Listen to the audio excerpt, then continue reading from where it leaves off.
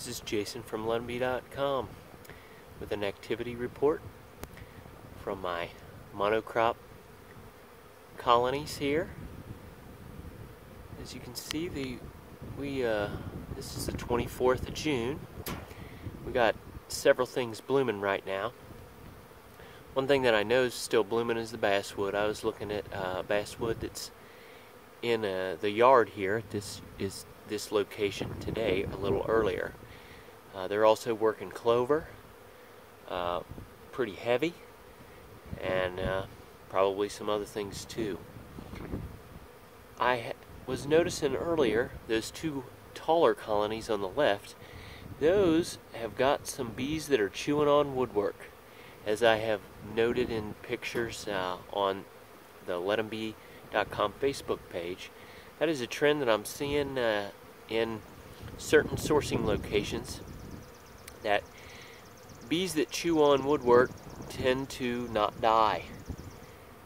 And now the one closest to me here, 1208, they have been passing selection since 2012, yet they do not chew on wood.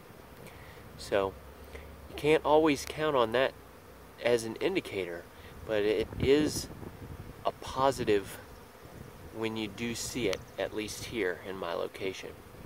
The two smaller colonies there have built up well. I have no reason to believe that they won't overwinter, but that's the thing with selection. And one of the things that I have a problem with the typical beekeeping convention, that we can somehow open these colonies up and tell by looking inside whether they're going to make it or not.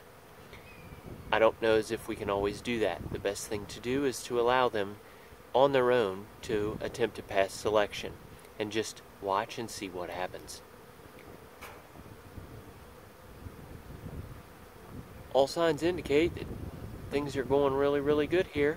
Good levels of activity. This is the kind of thing that I associate with nice feral caught swarms. So get out there, get to catching bees with swarm traps and allowing them to pass selection on their own, because selection is science. This is Jason from let'embe.com.